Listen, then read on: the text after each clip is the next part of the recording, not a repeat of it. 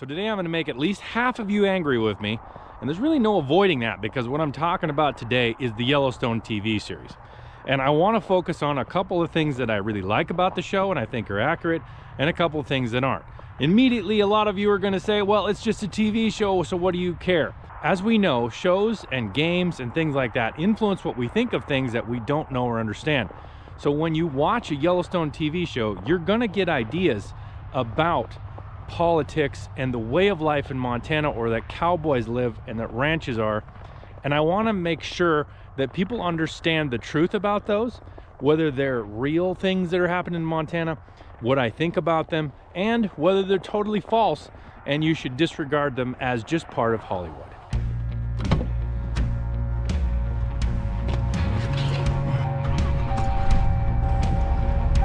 So what are we going to talk about? Well, first of all, I'm going to share 3 things that I really don't like about the show, that I think they're getting wrong about Montana. And then I'm going to share 3 things that I really do like about the show and what it portrays about Montana, the people, and the lifestyle. And then I'm going to tackle the big issue at the end, and that's land, which is the overall overarching storyline of Yellowstone. What's happening to the land in Montana?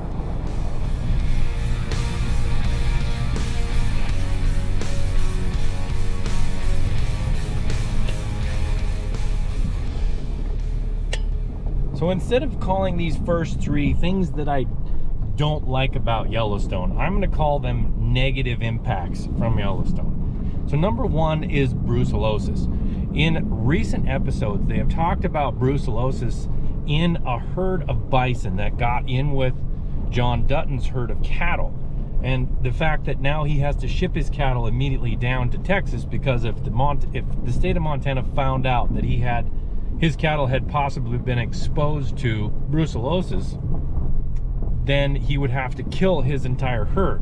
And that's the premise of Rip having to take some cowboys and the whole herd of cattle all the way down to Texas, because that's the only place they could find land to pasture them on. So brucellosis is actually a bacteria that gets in an animal and typically causes it to abort its calves.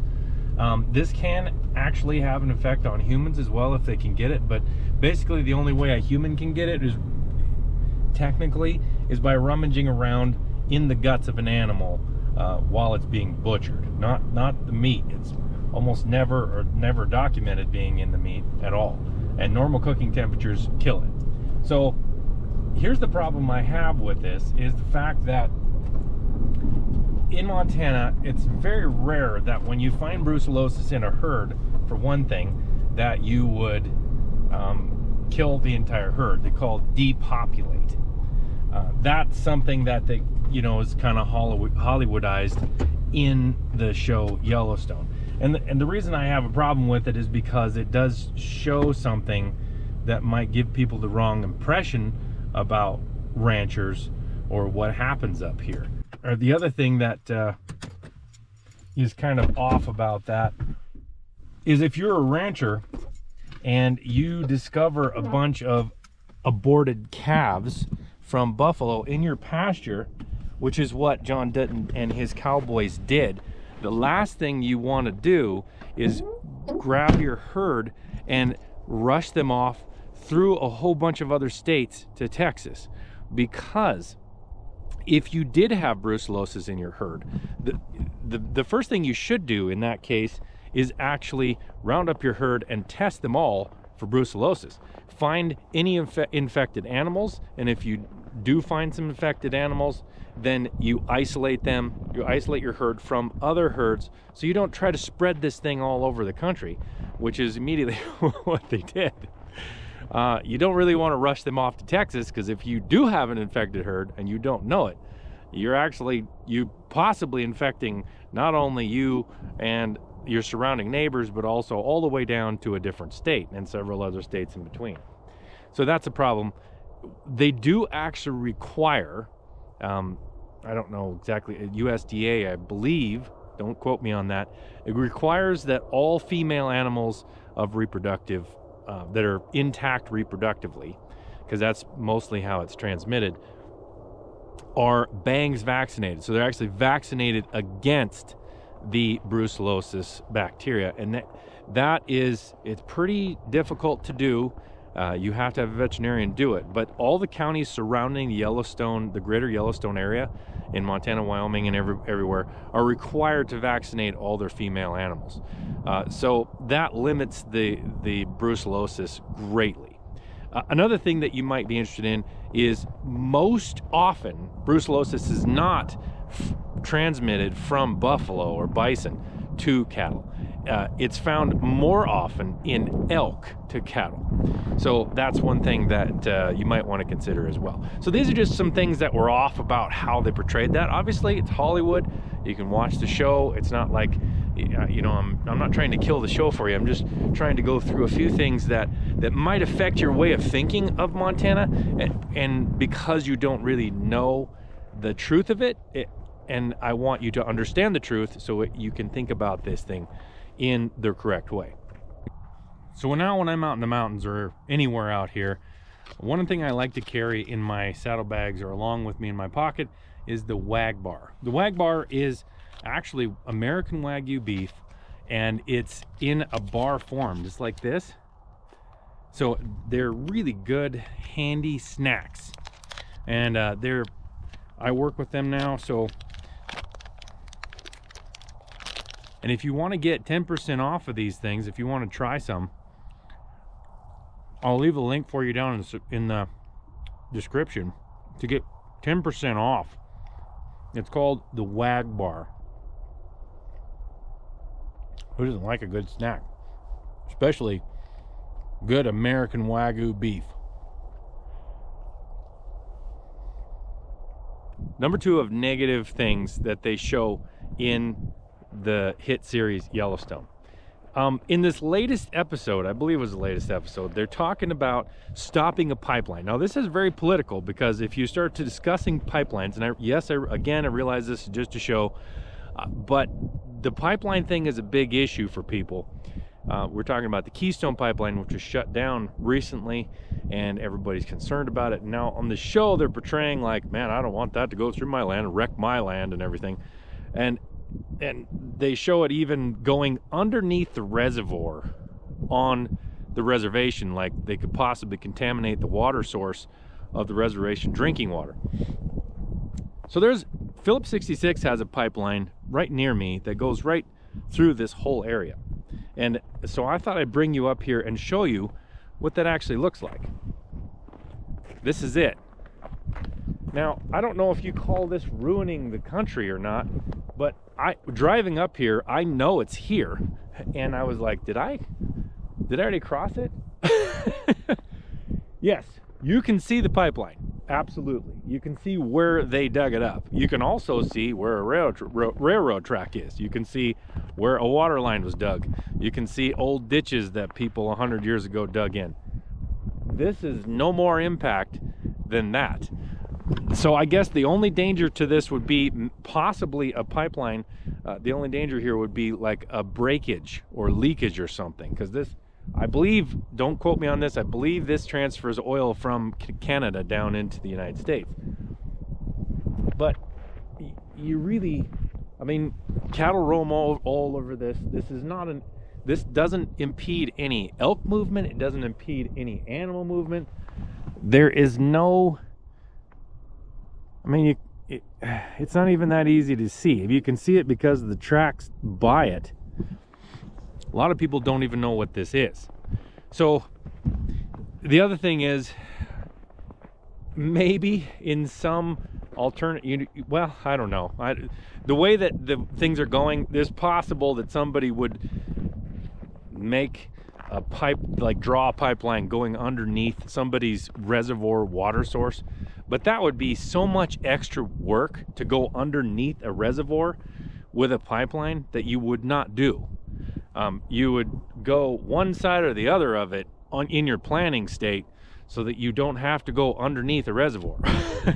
Contours of the earth and water and all that kind of stuff is taken in consideration when they map out a pipeline. So somebody can probably argue this point because I haven't seen the map of the Keystone Pipeline or anything like that. But these things do help actually a tremendous amount. This pipeline right here, I can't imagine the number of semis that would have to go down this highway burning diesel fuel to actually move the amount of oil that they move through a pipeline like this underground that you can't hear. It has no noise. There's no pollution in the air. There's no pollution underground unless you have a leak. I can't see the downside. So that one I see as portraying something in a way in Yellowstone that would give somebody the idea, oh, well, okay, that's why we don't have pipelines. When if you really look at the pipeline, you're going, number one, the landowners are financially compensated for being able to put a pipeline through there, not ongoing, but when it's laid.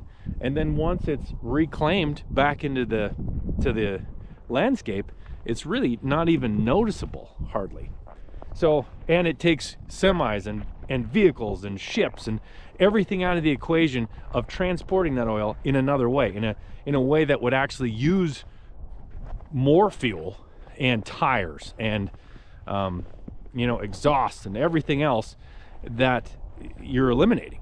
So I see a pipeline as actually a huge benefit, not as a downside, when it doesn't do anything to hurt the environment.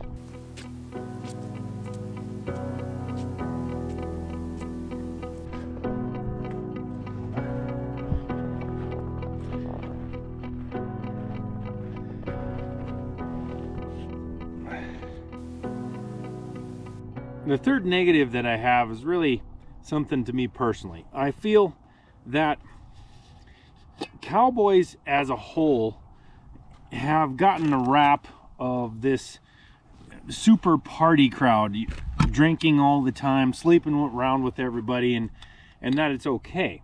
And I don't think that in our society that's something that we should be portraying as something to aspire to. And so when I see it in shows, I understand that it's kind of something Hollywood does, is try to make, you know, Hollywood has done that for a long time, where they really combine that in with a show to make it a lifestyle of just this raunchy, like, sleep with everybody, drink all the time. And to me, that portrays something that we don't really want to portray to people, is that alcohol fixes your problems. Alcohol and sex fix your problems, basically. And so personally, to me, that's one thing that bothers me about the show. Now, are they going to change that? No, that's for sure not going to be changed. And that, I believe, is part of who Hollywood is. And then they wonder why we have problems with our children and the next generations using alcohol and sex to try to figure out to fix their lives. You know, when you see anything on television, or not just in Yellowstone, and somebody runs into a problem where they have to forget something in life, they typically then go right to alcohol and sex and sleeping around. And that's just something that, to me, we should not be teaching our kids. And you might say, well, it's just a show. Yes, shows teach people things, teach people how to deal with things just as much as real life does. I am going to now make a cup of coffee so I can share with you the 3 things that I do like about the show, and then we'll talk about the land issue, what the battle for land in Montana truly is. I know I could just use snow here, but it's really light powdery snow, and you'd have to gather a lot of it just to get one little pot of coffee. So we're just going to dump some in here.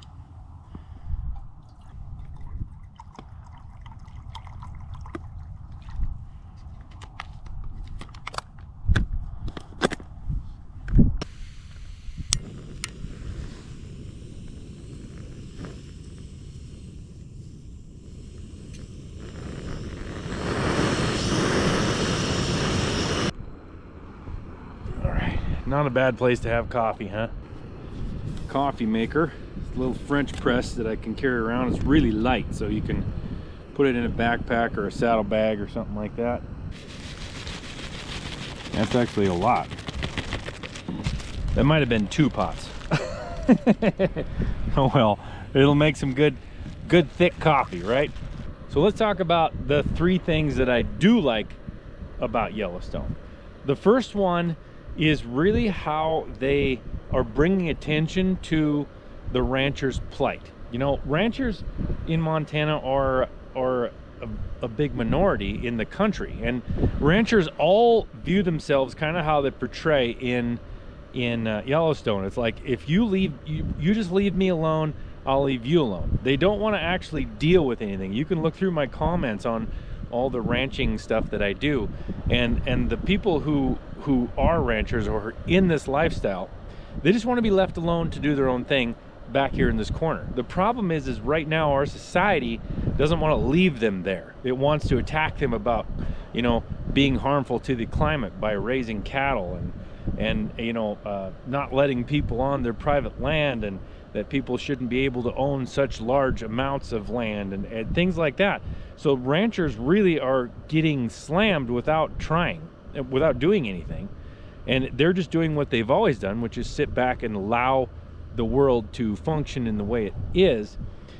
I don't think that's going to be able to happen in the future. Ranchers are going to have to actually step up and start talking about the things that they do, so that it help others understand how the process of their food actually gets from here where it starts to your table. All right, my water is ready.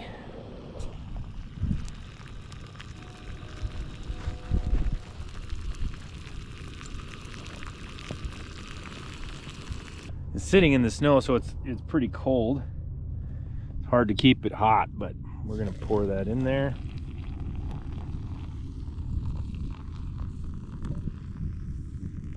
There we go.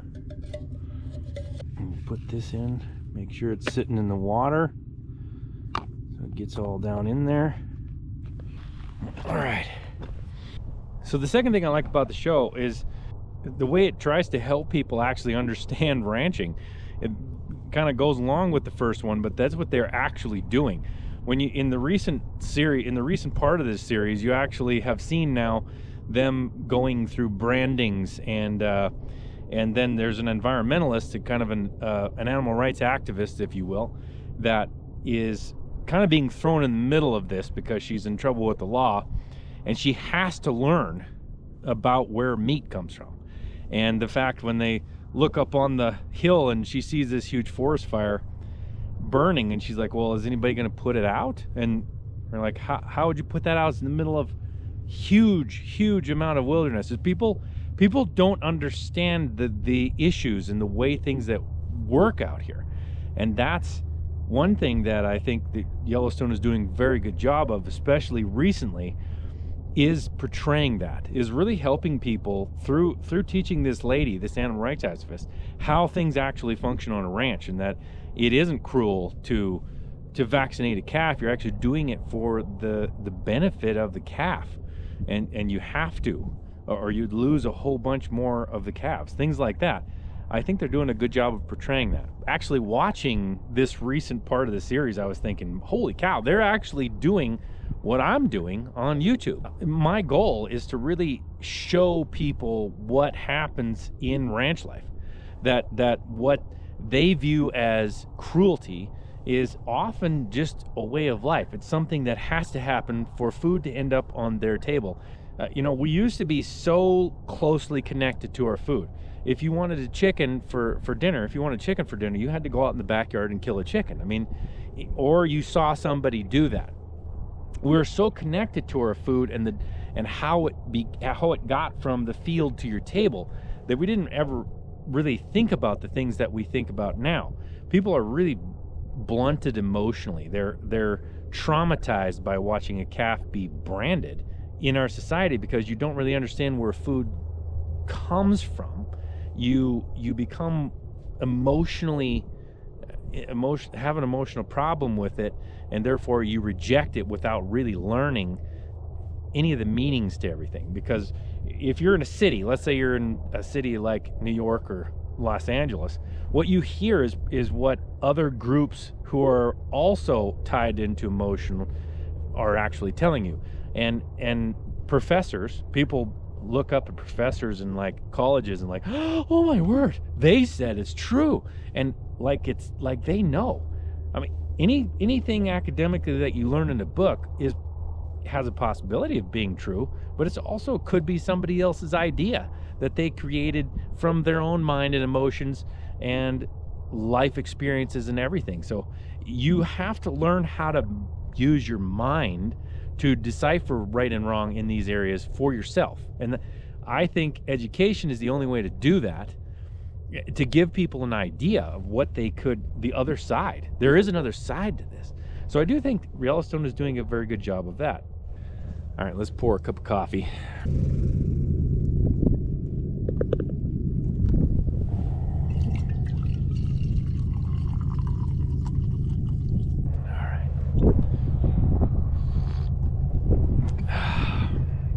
If you ever cooked anything outdoors, it's always seems to be just better somehow. I don't know why. Taste of nature, I guess, adds a little flavor in there. All right, the number 3 thing that I like about Yellowstone is the fact that they don't shy away from the wolf and grizzly bear issue. Not that they mention grizzly bears a lot, but they do show them in there as a problem. Right now, we are being inundated in Montana, Idaho, and Wyoming by predator species.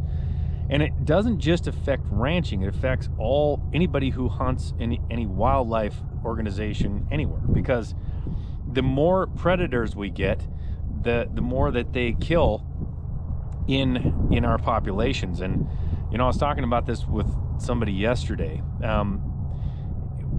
Our wildlife is sustained now by man managing the populations, and we can't. People say, well, the wolves were here first, and so we need them back in here. And I don't want to. Wolves are another story, but I don't want to completely eliminate grizzly bears, but I do think they need to be managed. You can't just have so many predators that they're coming out into civilizations and causing so many problems, along with killing so much of our wildlife populations when they're babies. I mean, we don't eat the calves that come off the ground. We don't harvest calves that come off the elk babies and bison babies and everything, but that's what the wild animals eat. So if you like that, then you want more predators. I mean, those are things that people just don't think about. In Yellowstone, they do portray that ranchers have to deal with these wolves and bears all the time. And people say, well, the losses just aren't that, you know, they're just not very big. But it doesn't really matter when it's messing with your livelihood. You know, it's like, even though it's a little different, it's your herd of cattle or sheep or whatever you have, they're your livelihood in that business. So just because you might be able to get compensated for it, and being compensated for it means you have to prove beyond a shadow of a doubt that a wolf or a bear killed that, and sometimes that's very difficult to do. So going by the numbers that you see from any organization that posts this stuff, like, oh, it's only this amount or that amount, we don't really know how many cows and sheep are killed by wild animals, because a lot of them aren't reported, and a lot of them can't be proven that it was a wild animal, so they can't be compensated for it. So I do like that they show that is a struggle in Montana. So you can see the 3 things that I've mentioned are a lot of the issues they're bringing to light that people in cities and around may not have ever thought about, that we deal with out here in the West. And those are now becoming, I think, to the forefront of people, because you have to, even though it's a TV show, and it's just a TV show, so they can do whatever they want in a TV show, that's not really Hollywoodized. That's really what we have to deal with. And I think that's bringing it to the forefront of people's minds. Okay, so to the final thing here. I'm gonna take another sip of coffee. Ooh, that's good. It's really good. It's strong coffee. I will say that, but I like it. Land. There is definitely a battle going on for land, and has been. It's not recent. It's been for the last 100 years, and that's one of the things they portray in Yellowstone is John Dutton trying to protect his land from basically the onslaught of progress. This is something that's already happened once in our history. This used to belong to the Indians. And even though they didn't view it that way, I don't believe the Indians really viewed it as like, this is our land, I own this piece, you own that piece kind of a thing. They had territories and they utilized the land and were pushed off of it in rather a dramatic and many times very horrible way. One thing you have to understand is that they're not making any more of this land. Look at the vast expanses of land just right here that we have in the West. And down below me here, there's subdivisions of houses all along different areas. So as this land is sold for development, it starts to become covered with what we call civilization, which is towns, cities, houses. And I don't blame people for wanting it. It's gorgeous. Obviously this is winter, so there's no cattle out here right now, but this is beautiful, beautiful land, and it's untouched. You can see, even though there's a pipeline running right through it, you can't hardly see the pipeline. It is untouched land. And ranchers that own land, sometimes they feel like, oh, I can't believe people would want my land, and people think I should be lucky that I have this. Yes, you should. You should feel absolutely lucky and unashamed that you are lucky to have that land. Realize that you're lucky to own it, and that your ancestors came here and settled and gave you this land, because most of them got it through their descendants settling here, and then they inherited it from them. Don't feel bad about that. Don't feel like ashamed that you own it. Understand though that you're lucky to have it. And I think that changes your mindset. In Yellowstone, he's battling to keep that land from development and encroachment from development. He doesn't want an airport right next to it. And you might think, yeah, but it's not his land. The more people encroach upon your land, so the neighbors that sell, and there becomes a subdivision there, there becomes more and more traffic, more and more people problems. People are people. Humans create issues of their own. Just so you know, not that you don't know this. So the land out here is becoming more and more sought after and more valuable. And in the West, there's all kinds of debate about access to private land. Should private land remain private? Should public land be sold to the private? And should be, what's the use rights on this land or that land? And how should wildlife be managed on this land or that land? And it's an ongoing thing. Now, I believe in the rights of people to own land. I believe in private property ownership. I don't think that all of it should be. I love all of our public land.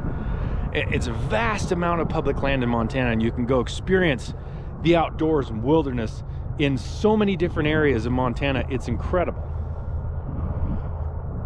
I don't want that to go away, but I also understand the private rights ownership of land and how it needs to stay that way.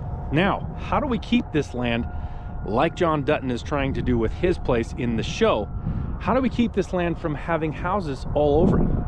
Because I know a lot of you watching would want to have a house right here. Do I blame you? No. So I don't believe in the government telling you can't do that. Now you can put a conservation easement on your land, which makes it impossible for you to subdivide, meaning you can't sell it for development. And I've talked about that in some other videos, some of my other short videos. If you want to hear more about that, make sure you let me know. But I honestly believe that price fixing and, regulations is not the way to save this land from being developed. I honestly believe that we need to find new ways to innovate for ranchers who own the land right now to be able to make enough income off of the property from ranching that they don't sell it for development. And nothing against rich people who come in and buy large tracts of land for their own purposes. A lot of times though, they're taking it out of production, and I do have a problem with that, because a food source in the world is going to become a problem at some point if you don't protect it right now. The more people come out here and build on land that's productive, and not that this is horribly productive, but it is beautiful, the less amount of acreage we have to provide food for the world. And at some point that can create a problem, and we'll talk about that in future episodes as well. So I think the land issue that John Dutton is trying to protect his land from development is actually something that's really driving me to delve in deeper as to how you help ranchers actually do that. How do you help them maintain their ranch? Now, one of the things in Yellowstone that they actually did, which I was amazed at, is they actually talked about the 4-6 ranches. Beth called the 4-6 ranch in Texas to find out how they sold their meat, and then she's like, well, let's do that. And that's something a lot of ranchers are going to have to start doing, is innovating in those ways. They're going to have to start, instead of selling their calves at weaning weight, they're going to have to keep them for an entire year and a half, and then butcher them themselves. So they cut out the middleman. That's one way, at least, that ranchers can make more money per cow than they are right now. Now that brings up a huge problem. Ranchers are not good at marketing. So that's a hurdle, because you can raise your cattle, butcher it, have a whole bunch of beef, but you have to be able to sell that beef to make a profit. Those are other issues we'll be talking about in future videos. So I kind of covered all of this. That's kind of how I see it. It's what I feel about Yellowstone in both positive and negative. And if you guys have any questions about any of this stuff, make sure you leave them in the comments. This would be a great discussion on anything I've touched on, all 6 things or 7 things that I discussed in this video. All right, I'm Trinity Vandenacre. Until next time, God bless.